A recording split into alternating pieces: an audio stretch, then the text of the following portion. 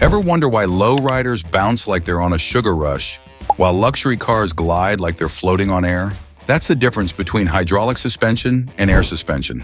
And today, we're breaking it down. Hydraulic suspension is the go-to for lowriders and tuners. It uses pressurized fluid to adjust ride height instantly. 1 second, your car looks normal. The next, it's towering over traffic. But here's the trade-off. The ride is rough. You'll feel every bump like it personally offended you. Air suspension, on the other hand, is all about comfort.